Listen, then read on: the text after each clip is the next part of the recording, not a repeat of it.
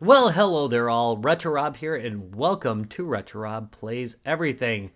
Today I've got something a little different for you. No, it's not a game system, and it is not a retro game remade. Today we're taking a look at a mic from Maono. It's the PD100X. And they asked me, hey, will you do an unboxing on it? And I said, of course. It's got LED lights on it. I'm a sucker for that. But I looked them up, and come to find out they are pretty positively reviewed. So hopefully this is going to be really cool, but you're going to get to judge it for yourself because, of course, I'll be doing some recording tests with it so you can get an idea of what it sounds like. But we're going to do this like we always do. We're going to start with the front of the box. Maono, global best-selling internet microphone. USB XLR dynamic microphone PD100X. It's got Maono link, which I think might be for their mixing boards, and RGB. Feel free to correct me right there on what's going on there. I don't know. Maybe we'll get lucky and I'll research it later, but 50% chance I'll forget. Portable stand included, not sure whether it will mount to my swing arm like my current one. USB-C and XLR connectivity. XLR is for mixing boards and old, like, you know, good old-fashioned audio equipment. That's actually nice because my current mic doesn't do that, so I can't use it if I want to use, like, say, a mixing board with it. I'd have to use a software one. Anyway, 2-in-1 digital knob, programmable RGB, and a touch mute button, which of course is useful if you want to swear uncontrollably during your live stream and can't. All right, let's take a look at the back of the box. The Maono PD100X USB XLR dynamic microphone was developed with gamers, streamers, and content creators in mind, making it the first of its kind. It boasts a modern design with vibrant RGB lighting that adds a striking visual element. PD100X also has exceptional acoustic characteristics similar to traditional broadcast dynamic microphones. What the heck? This is like in perfect English. Oh man, what have I been reviewing all my life? Anyway, the dual connectivity setup enables effortless integration with PC Mac systems via USB, as well as seamless compatibility with audio interfaces and other audio devices through XLR connectivity. To further enhance its capabilities, Maono Link was created. Here we go, it's going to answer our question, providing advanced audio processing and custom EQs via a custom onboard DSP. Together, these innovations elevate the audio experience to new heights. Features dynamic capsule, mic gain and headphone volume control, built-in wind foam, which is nice, powered by Maono Link, cardioid polar pattern, meaning when you point it at you, it is listening to you as opposed to the whole room, touch mute button, useful, programmable RGB lights, and it's compatible with PC, smartphones, and game consoles. Pretty awesome. Let's take a look at what's inside the box. If I can figure it out. Maybe. Psst. Have a problem with boxes. All right, first we've got a manual. And I'm going to guess, yeah, it's in several different languages. It's a Mac OS setting guide. I wonder how modern that is. But that's okay. These are pretty easy to connect, generally speaking.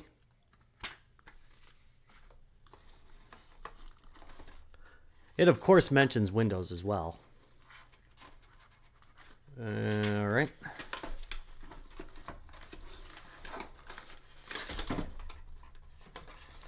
USB to USB A to USB-C cable.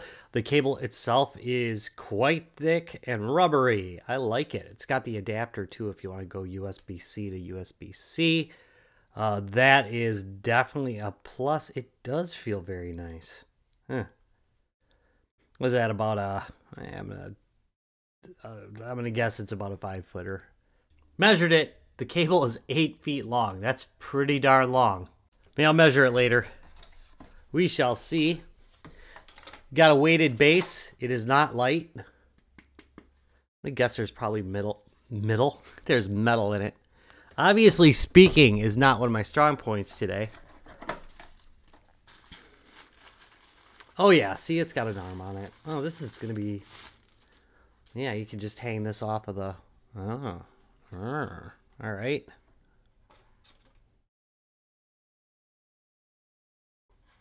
Here it is. This comes off. It feels pretty decent. The bottom's plastic, obviously, because you're going to need to see through it for the LED. This arm is metal. It is not plastic. And again, I believe I can just adapt. Yeah, it looks like I won't even need an adapter. It'll go right onto my current arm, which is going to be nice because I like to hang mine upside down, kind of like this. Or actually, I like to hang mine like this, but I'd like to hang it upside down. Yep. Again, talking. Should be better at it with all the talking I do in these videos. What else do we got? Anything in here? No. That is what is in there. Hold on a second. Let me set this up. All right, one quick complaint about the placement of this cable. If you are using this stand, if you put the cable in front, you're going to bang into the frame. Same thing in the back, honestly. I mean, it's still going to bang into the frame of it if you adjust it. So if you've got it on a base like this, you want to make sure ahead of time that you have things planned out. Otherwise, you got to unplug it, swing it past, and then plug it back in. And there it is in all of its LED glory. Don't worry, I'm going to show you a couple more LED modes on here real quick after I show you the basics. All right, look it up here. That's the mic mute. It indicates at the bottom whether it's muted or not. Thank you. I appreciate that. That's actually really nice. The other thing is there's a volume control right here, and it nicely indicates the volume level. It both controls the headset, which you can plug in at the bottom as a pass-through, and the mic itself. So you can hit this button, and it'll switch between mic mode and headphone mode. On the bottom, we've got the XLR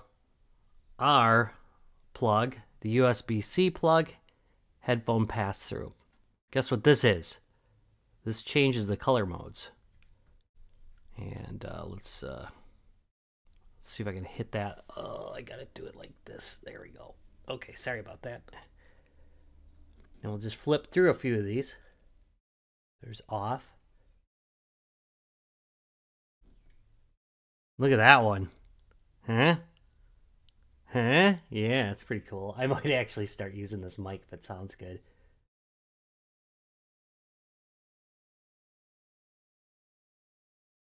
Pretty nice. I like this glowing green too.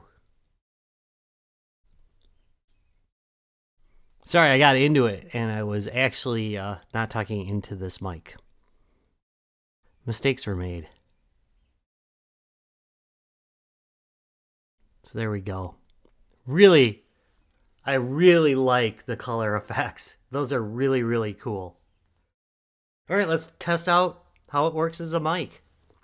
A couple years ago, Podcast was doing a special on Frogger, and I wrote a little segment for him and read it. So I'm going to read the first paragraph of it to you as a test for this mic, and we'll see how it sounds. I would like to begin this recording with a warning. What you're about to hear is long, rambling, and pretty darned unfocused. For this, I'm going to make no apologies. If by chance this recording gets used for the purpose of weakening the resolve of enemy combatants, then I do apologize. For this use directly violates the Geneva Conventions, and you are about to be really abused. My advice to you is to immediately cough up the plans, turn over the captives, or defuse the bomb. Do whatever you can to escape the terror you are soon to face. Unless, of course, you want to know what the best version of Frogger is. In that case, you might just have a chance. And there we go. And that's it for this, the Maono PD100X. What do you think? I think it sounds pretty good, honestly. It had a really good kind of a what's the word? It has a good mature sound to it, which generally these end up in the super tony part of things, but it was right down the middle. Didn't go too bass, didn't go too tone for me. I really like it. I'm going to note that right now I'm using a sound gate, which I generally use when I'm recording. When I did the test, I was not using the sound gate. So if the sound is a little bit different right now, it's because it's being processed right now within an OBS software. Anyway, this is a pretty new mic. I'll put a link to it when they have it available for purchase, but nothing there yet. Anyway, construction quality is nice. It's got a good use of metal here. They didn't have to do that with this bracket, but they sure did. I love the general look of it. Looks really nice. Like the foam padding on the top. Huh? Nice. Also love the lighting effects. Easy to use since it's got a button on the bottom. Had an adequately long cable that came with it, and the quality of that was good as well. All in all, I've just got no complaints. Curious to see what the price will be. Anyway, once it's there, I will put it down below. I want to thank you very much for watching this. If you found it useful, please do me a big favor. Give me a thumbs up. Subscribe for more, and I'll see you in a couple days. Bye.